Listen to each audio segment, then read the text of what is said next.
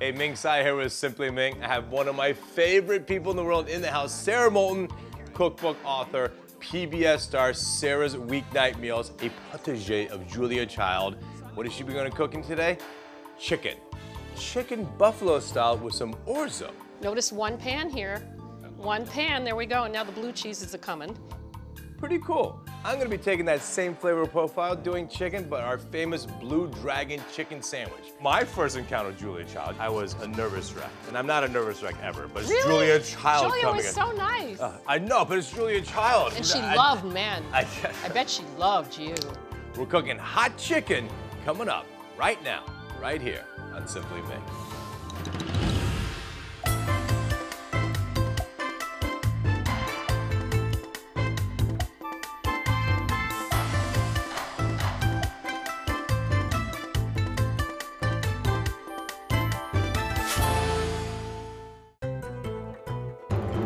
Hello, Sarah. Hello, Ming. Nice to have you back. So glad to You be look here. great. You never age. It's awesome to see. Nor do you. Well, we try not to. Yeah. So, as you know, I'm going to make a cocktail to just get us in the mood to cook. I love the way you start. Buffalo chicken. So this is going to be an Italian ice. If you don't mind just dumping those, of course, we're going to spend all this time making a delicious drink. Chill your glasses, guys. And the secret is use club soda, because it actually helps chill it faster because of the bubbles. I did not know that. Oh my God, I taught Sarah Moulton something. Oh my goodness. No, you always teach me something. You know, we met like in 1996. Yeah, I mean, when you were discovered on my show. It's a true story, yeah, cooking live. You were a nothing. And look at you now. I still am a nothing. Yeah. So this is called an Italian ice. This is based after a classic French cocktail called the French 75, which apparently was named after a World War I artillery gun called the French 75. Really? So we're going to take some delicious vodka, 3 ounces. We're going to add 1.5 ounces of freshly squeezed lime juice. You're going to take all your time to make a good cocktail. Use the fresh Juice, stuff. oh my God, please. Yeah. Don't ever use those plastic limes. No. That bottled stuff. That's awful. Simple syrup, very simple. It's 1-to-1 ratio, sugar and water. Also 1.5 ounces. That's it. That's drink, and then. Wow, that's simple. It's pretty simple. Well, we do get to You top get it to up. Turn around. No, when you turn around. No, I'm not working. You're working. I'm doing everything. I know. I like that. All right. Do you really you make a cocktail before you start cooking at home? Sure. Glasses of wine probably more often than not, but Yeah, I do like my tequila. Jacques Pepin comes with a whole bottle. He does. Yeah. Well, that's good to know. But then the last but not least, the ice part is just a little bit of Prosecco or Cava. I would never use the good stuff, right? Don't buy a $100 bottle of champagne to put on top of a cocktail. So this is just the bubbly. That's just the bubbly. But it has a nice little fizz to it. That's gorgeous. Right? I love the flavor of champagne in cocktails. I think it cuts through it and adds a nice roundness. It does. Okay. Do we get to drink it? Of course we get to drink. Okay, thank you. Thank Cheers. you. Oh, geez. Chin chin. Lovely. Thank you. Cheers. Yes. Woof. That is nice. Is it nice? Yeah. Woof. Will it inspire you to cook buffalo chicken? Oh, I think so. I think this would go very nicely with it, actually. Let's see. Talk about a pairing. Well, let's go. Talk about us. We're a pairing. Come yes, on, okay, let's go. What's the dish? Buffalo chicken orzo. And Love I'm going it. to have you start with the chicken. All right, chicken in Okay, the fridge. and I'm going to get the orzo going. Now, we should tell people who don't know what orzo is what it is. What is orzo? It's rice-shaped pasta. Okay. And it cooks very quickly. Did I mention this is a 5-ingredient recipe? You did not. So why? So talk to me about that. Why 5 ingredients only? Because if you start with fewer ingredients, don't do this at home. Yeah, that's salty. I do that all the time. You taste the water. You have to taste the water. I know, but you could use a spoon. You could. Yeah. No, but it doesn't matter. Nothing's But it's living in not that as boiling flashy water. as sticking your But finger the point in. is, this shit tastes like seawater, right? Right, it does. Because orzo has no flavor per se, at least no seasoning. And you can't add it afterwards. The salt does not go in. You have to add it to the water. Awesome. So are you a cover to bring it to boil then uncover, or you like it uncovered? What do you do? I cover so it gets to a boil quickly. Okay, let's do that. You're impatient, but then I also stir it. It's not that I'm impatient. It's I just also that stir it. I don't like wasting energy because this world has one No, you're world. absolutely right. I love orzo. Orzo is like the easy risotto. Yes, Right? right. Because risotto takes an extra, je ne sais 20 quoi. minutes. You got to watch it. 20 minutes, yeah. All right, so Okay. how big would you like these pieces? About like this, half-inch cubes. Half-inch. So just Right. go kind of long dices like Yes, this? and I was just going to point out that if you're doing this at home, it that? really helps to get it and throw it in the freezer for about a half an hour. because it's much easier to chop raw meat if it's a little bit, frozen.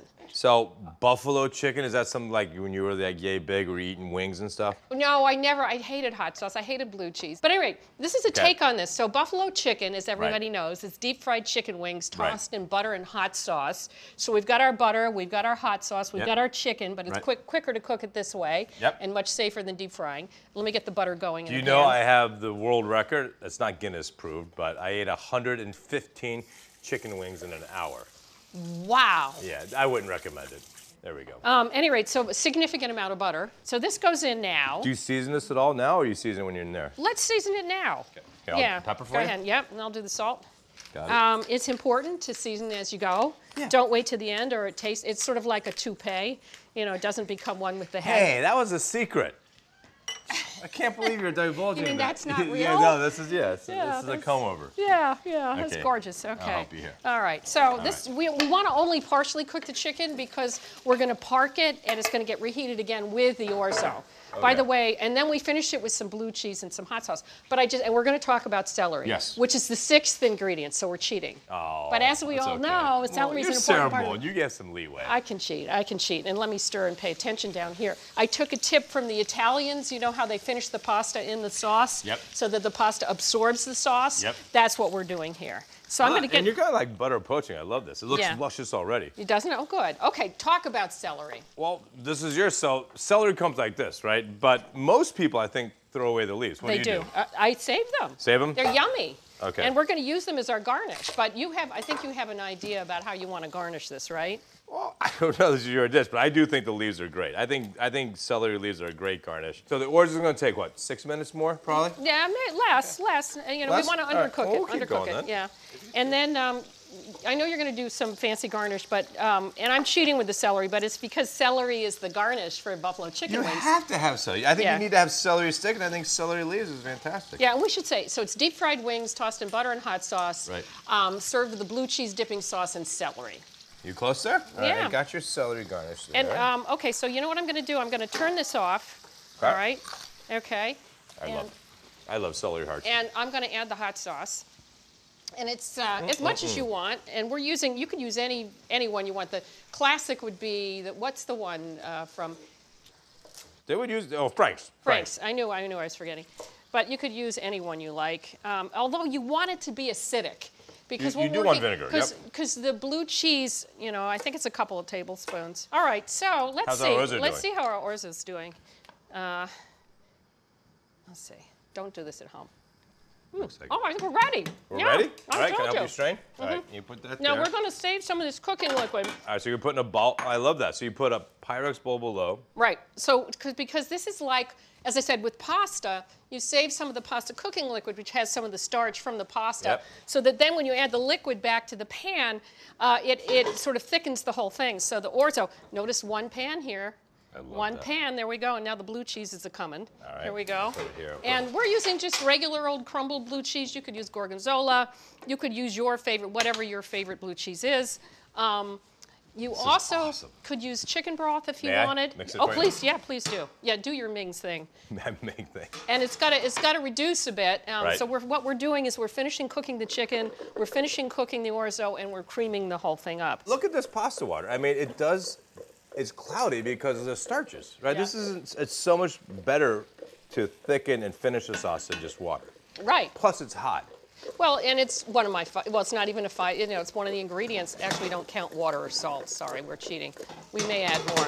See, it looks pretty good already. It looks like risotto. Shall we taste it? Oh, absolutely. Yeah. My mouth is watering. I think we need more hot sauce. I can tell looking at it. What do you think? I agree. Go for it. I agree. It's so good. Not bad, huh? And you don't need any only 5 ingredients, right? And it's perfectly seasoned because of the blue cheese. Right. Right? You don't need more salt. No, so if you were going to add chicken broth, you need to go for low sodium, because otherwise this would be. I think it's done. Let's do it. Yeah. Let me get you big. But you got our garnish ready and everything. I'm so ready for you, Sarah Moulton. Yeah. See. Now you see we just made this in real time. Although of course 2 of us did it. We always made real. And you can cut up a chicken in 10 seconds. Just in the middle. Yeah, just in the middle. Okay. Yum yum. Looks awesome. And don't you think this cocktail's perfect? It's perfect. The acid will cut through the creaminess, and the sugar will cut through the heat. I love it. Yeah. All right, you garnish away there, Yeah. chef. Well, no, you had. Well, I'm going to do the leaves. You can do the. You had vision of the doohickey of the actual stalks. Well, I just figured since we had. Right. Let's do it. You had to do something Right. with these, right? And I yum. mean, come on, you have your stalks. Yeah. There we go. There we go. Now, if kids don't like blue cheese, you could use cheddar. I love Aren't this you dish. impressed? I am impressed. You were mocking me. 5 I would ingredients. never mock You were Sarah. mocking What are me. you talking about? Yes, No, you I were. But am here, ta-da! I'm gonna taste Awesome. this. You need No, to taste it. I've already tasted, but we're going to cook my buffalo chicken style recipe. Then we get to sit down at the table. Can't wait. That's Can't wait. fine. Okay. Yeah. Sarah Moulton. Boom, look at that.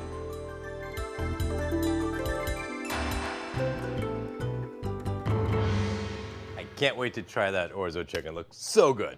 It's so simple. 5 ingredients plus 1. Yes. 6. You're not supposed to mention the celery. It's okay, but it's good. So I'm doing the Blue Dragon chicken sandwich, which is infamous. I want to show I'm you so and excited. you how we do I'm it. so excited. Key one is brine, right? Of course. So we have Chicken needs sugar and salt. it. Okay. How much you put in? Equal parts. 1, 2, Very scientific. 1, 2.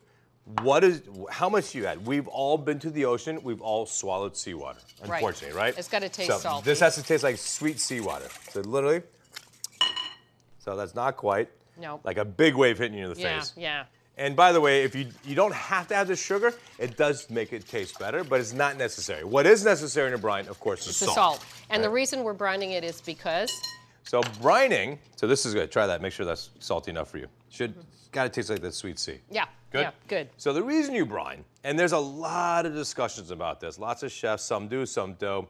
I'm a big fan for pork and chicken, like turkey for Thanksgiving. It's osmosis. What happens is nature wants equilibrium. So if you have a salinated solution, which this is, originally, when the protein hits, it actually draws the moisture out of the chicken, which makes it dry. But once you have this chicken juice in the brine, what happens is nature wants to establish equilibrium. It draws back the flavored juice, which is now sugar, water, salt, and the chicken juice, and it helps plump it up. So when it cooks, because salt retains water, when it cooks, you get tender and juicy Much chicken. moisture, because chicken, So- moisture, listen to me, here, moisture. You want to go 24 hours, right? That's what we have I here. just want to point out you're using dark meat chicken, which is a good choice to begin with. Chicken thighs. Thighs. Thank you. Yes. Because they're juicier anyway. Right. So after 24 hours, you can see that it gets a little bit more opaque, and this is ready to go, all right? Okay. Come on.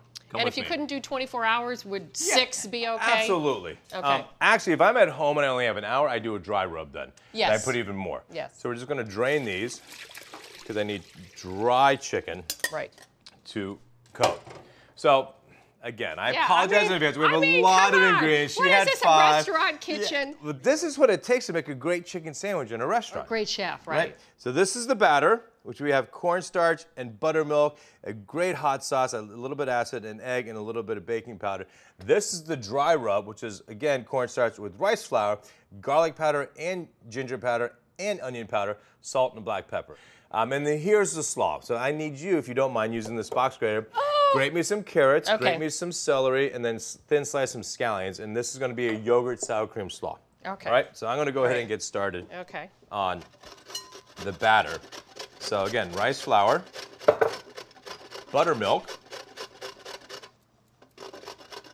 and if you want to keep it dairy-free, you could use soda water. Yeah. This is the hot sauce. You could use beer. You could use beer. Good point. Excellent point. Actually, I love beer batter because I think beer batter has it has a sweetness to it that helps make things caramelized. 1 egg. Also, the acidity of the beer helps too. Yeah. Baking powder. Okay. Then a good club soda or sparkling water. That's what we have here. That's simple. And I like bubbles because bubbles help make the batter even lighter. Crispier and Right? lighter. Yeah. Meanwhile, can I just say that I'm doing this for you, but I never use this tool. I consider this a lethal weapon. You use a plug-in, don't you? I use one of those food processors with a grating disc because have you ever noticed with this, if you're not paying attention, a little bit You of will lose some goes lo- into every dish. Well. Yeah, you know, it can get quite ugly. A couple pieces of Sarah Moulton, Yeah, it won't be that's je ne bad, sais quoi. right? So again, you want it not super thick, kind of pancake batter consistency, all right? That's perfect. That's what I'm looking for, right? There's my batter. Now, go ahead and do the flour mixture. I'm so sorry, you I'm- dip it in the batter. Yep. And then you dip it in the flour, then you fry it. Right. So The batter first, Batter first, yes. before the flour mixture. Yeah. I usually do it the other way around. Okay. So the Corn- flour glues the batter on. Exactly. That was cornstarch and rice flour. Equal parts. A lot of stuff here. We have garlic powder, onion powder, garlic powder. And again, guys, this is more quantity than you would use in, I don't know, a year at home. Black pepper. Look how much black pepper that is. That's a lot of black pepper. Salt. Ginger powder. Okay? So That is here- a lifetime supply. Yeah, but again, there's nothing in here that will spoil. So if you're gonna make a big quantity. I would actually put them into plastic sealable bags if you have extra, and then put it into your freezer. It will last, it could last a year into your freezer. All right? So here we have our flour mixture. Right, so this has salt and everything into it. That's great. Did you invent this? Oh, we did it at Blue Dragon, yeah. So Christine Canlon is my chef. You have a female chef?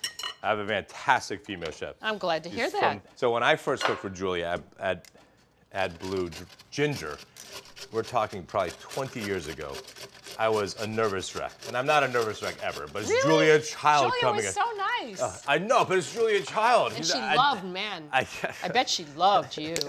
You know what? In the very beginning, I'm just nervous. I'm serving all the best food I can possibly serve. And then sure enough, the waiter says, hey, chef, Julia wants to speak with you. I just served her my foie gras shumai. Oh, my all right, God. So batter and then flour, guys, all right? I Like want this. some of that. Look at that. So that's how you batter this. So I'm cleaning myself up. I'm getting my hair ready. I'm getting my apron changed. I'm like, is she going to say the best preparation of foie gras, the most creative, the lightest? What is she going to say? And I have an open kitchen, as you know, at Blue Ginger. And she goes, I go, yes, Julia? She goes, chef? I'm like, yes. She goes, you don't have one woman line cook. I'm like, oh, God. That's my girl. I'm like, That's oh my girl. God. I'm Yep. I go back to the kitchen. The cook's like, what did she say? She goes, shut up. Keep cooking. I was so distraught. And she was right. I did have women. Not that I don't like women. I married a woman. I love women. I know, but that's in this different. industry, back then especially, there just weren't enough women line cooks. I know. There's still not enough. I mean, women are smarter and they listen better. And They're calmer under pressure. They're just Much calmer They're under just pressure. a superior race. But you know what? We are a close second. Yeah. So that's good. Yeah. But Well, anyway. that's so funny. But thank God, at the end of the day, she loved the meal, and she did something that I do now whenever I go to a restaurant. She went to every single person on the line. Dishwasher, cook, thank you very much. Thank you very much. She's Thank you amazing. very much. It was She was amazing. amazing. It was like, wow, that's why she's Julia Child. She is. All right, you see she what we're was doing the here, guys? greatest. Into the batter, and then a great flour coating. All right. Slaw's looking good. I'm not quite as far No, along. you keep going. We're going to start frying. So 360, perfect. And I want it really kind of crispy. So this is like and big. southern fried, so much stuff. Yeah, this is going to have a good spicy tang to it. So we're going to go ahead and get Ming, do you 3 of want these. white and green or just white? white and green, please. Okay. Scallions, yes. Put one more here. All right, we'll get one more in here. All right, sir, we're going to take about 8 minutes because it's going to take 8 minutes for us to get GB&D, golden brown delicious. When we come back, we get to make a chicken sandwich. 8 minutes, Sarah. Look at these puppies. Wow, that is just ridiculously Right? yummy looking. Go ahead, just give me a little salt on top of here, Okay, please, Sarah. okay.